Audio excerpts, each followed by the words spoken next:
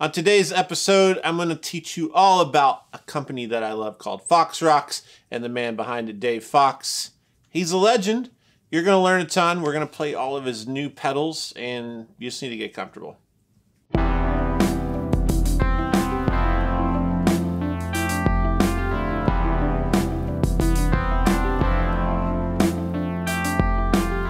Dave Fox has been working in electronics and making pedals for a long time. He is a hero to me in this industry because of these amazing circuits that he's developed over the years. So I asked him if I could call him and learn a bit about how he got started. Well, I went to the Institute of Audio Research in 1983 and 84. And when I was there, I wasn't really into being a recording engineer, after like about 6 months of it.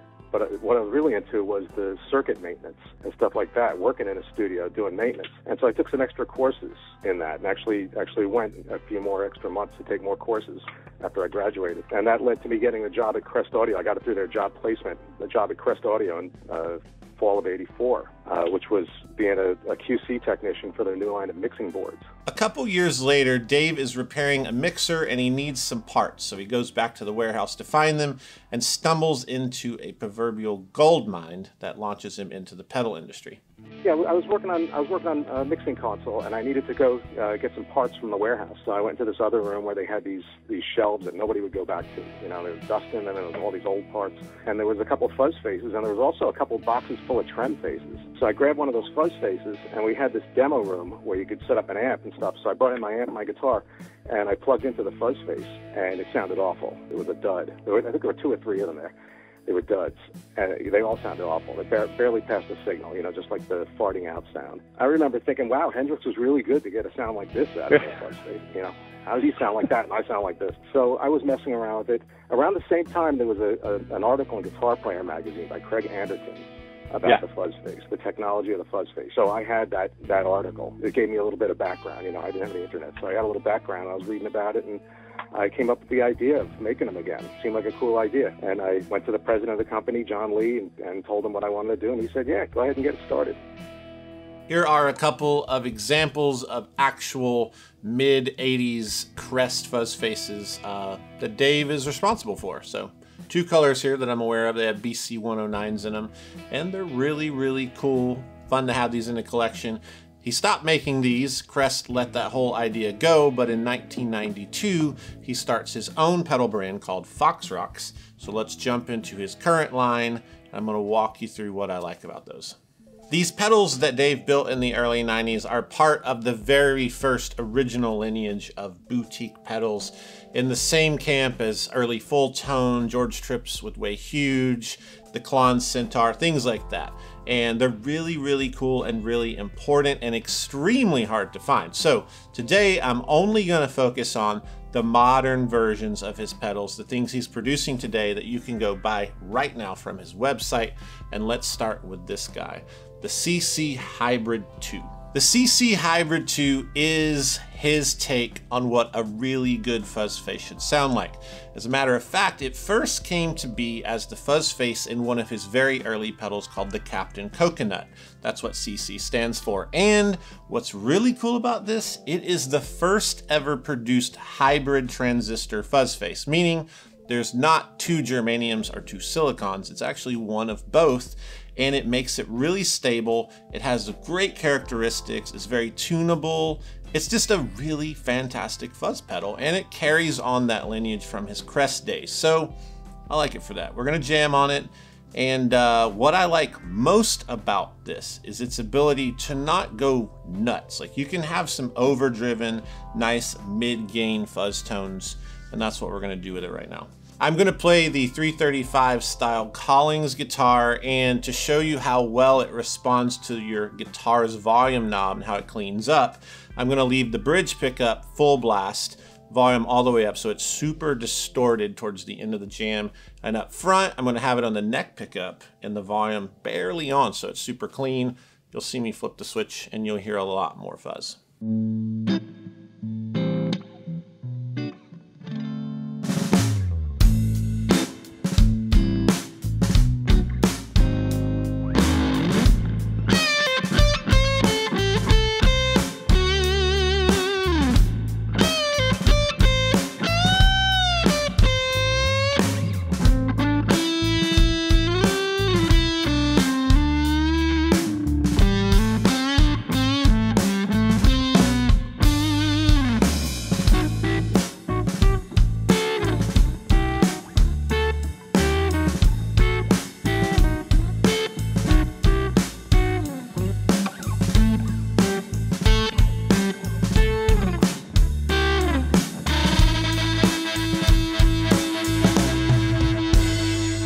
next pedal, and one of my favorites that he's ever made, is the Octron. There is a version 2, and there's a version 3. I mean, technically there's a 1 somewhere, but I don't have that one. And the 2 is what I'm going to demo. The main difference here is size and feature set on stomp switches. So let's talk about the 2, and then you'll understand the 3. The 2 basically has an octave up on a foot switch, direct on a foot switch, meaning clean signal, and then octave down on a foot switch. And you have a bypass button. The 3, you just have one setting. You kind of put your knobs where you want them, octave up, octave down, direct, stuff like that. So this is really simple, and this is a little more user-friendly in a live scenario. Now, the octave up is a take on this, but it's not really at all like this. It's an op-amp version of an Octavia, which is really cool and original. And then the octave down is inspired by the Octoplus, the FX35. If you know about this, then you're in a secret club of really cool people who know things about really cool pedals. All that's in here. It's great. I'm gonna lay this next to this just to keep it in your head. And we're gonna play some like robot blues or something. I don't know. Jetsons blues.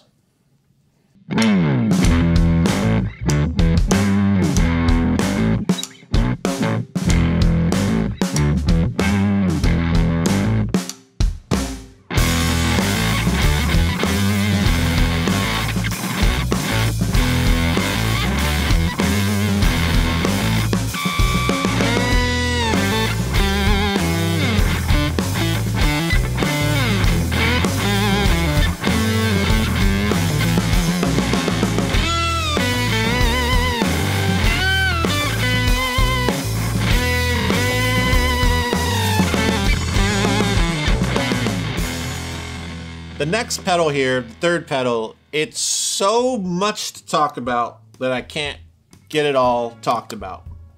That's a good statement. I can't get it all out right now. So we're gonna do a live episode Wednesday. So you're watching this right now, Friday. Wednesday, we're just gonna cover this pedal. It is the Zim. It looks fairly simple, but then there's the mini Zim. The back's off for a reason, because this is simply one side of this, or you could say this is 2 of these put together. Now here's the magic. You take the back off. There's a little screw here. I've always wanted to do this, and I think every other pedal builder in the universe has, but he actually did it. You just pull the main circuit out and replace it with any of these circuits. And they're like super cheap. I think they're like 20, 30 bucks or something. You can trade your old ones back into him. Look at this. Look at this. It's crazy. It's like a modular perfect pedal. A modularly perfect pedal. Anyway, I'm using his Big Muff style circuit, which is cool, and it's definitely a Big Muff, but it's different, and I like that. Let's jam.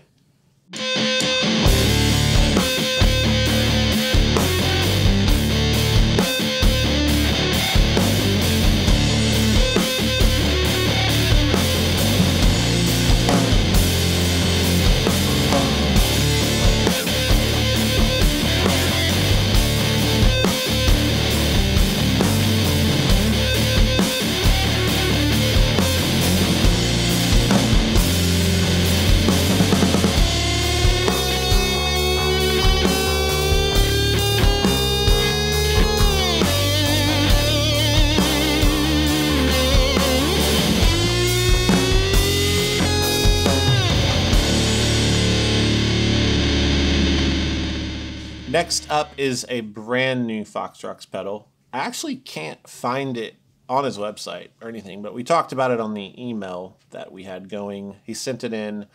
It's really cool. It is called the 2 Boost. So a boost here controlled with a boost control. And then you have this top switch so you can engage a second boost. Now, this gets really wild because this is a phase shift tunable boost. So instead of like your normal tone control, he's actually using a phase shift type circuit to find exactly where you want the frequency to lie. It's wild. It's really wild.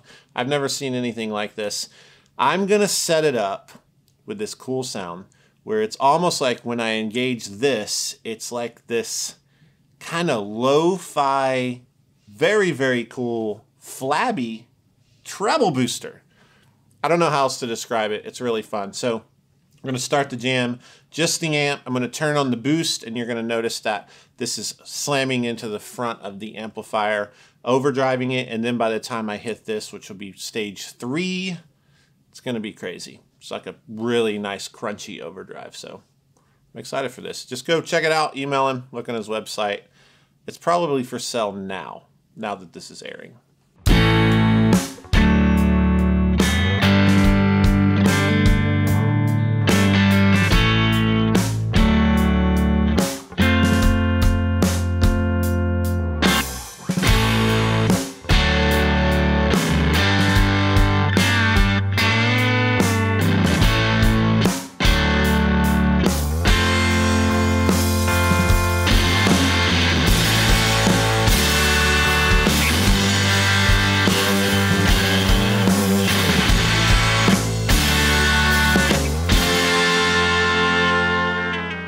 Next up is the FR100 Overdrive. This is most likely ending up on a pedal board near me very soon because of the form factor being so small and having a really versatile control set. So you have the overdrive here on this foot switch, and then you have controls for that. Now, it has the clipping section of a tube screamer, and I say that cautiously because I can hear people's thoughts.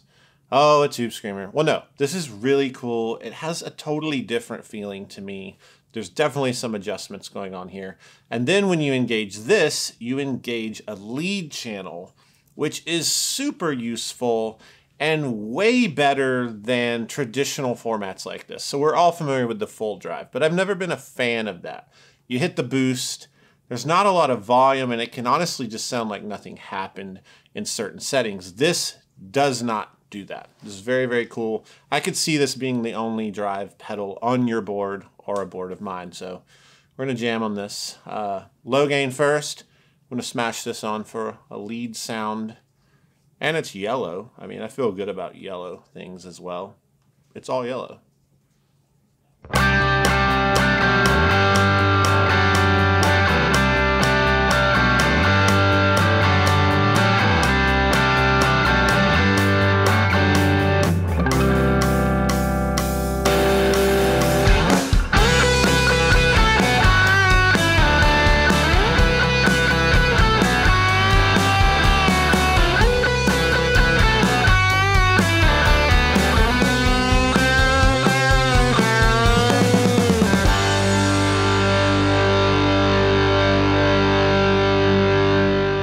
The last pedal that we're doing here, it's actually 2 pedals. It's really to feature the Aquavibe. Let's talk about the Aquavibe, and then we'll talk about the hot silicon. But first, this guy. So when he started Foxrox in 1992, the very first thing he ever built was called a Pro Vibe, and this was his rendition and replication of an original Univibe, which at the time, they were hard to find like they are now, but they were broken when you find them. And he just got into making his own, and a lot of people were ordering them, and it became pretty popular. The Aquavibe is simply that concept, but for 2020. It's at a great enclosure size. Sounds fantastic. And one of the best things about his version of this circuit is the center control. This is usually an internal trimmer that's fragile, finicky, something as a builder I don't even want people to mess with sometimes, but he puts it on the outside and he binds the perimeters in where it's useful the whole way. I love it. It kind of changes that point at which the Univibe, I say, thumps. There's like a way that it goes over and the waveform comes back down. Very, very cool. I messed with that for a while. Love it. Yeah, so big knob, you can move with your foot, or you have an external expression. And then there's the hot silicon too. So you saw the Captain Coconut Fuzz earlier, the hybrid. This is a truly pure silicon. A little bit hotter tone, more gain, more fuzz because of the transistors. I'm going to combine them, play a Strat, and just, you know, play like a bad Hendrix thing for you.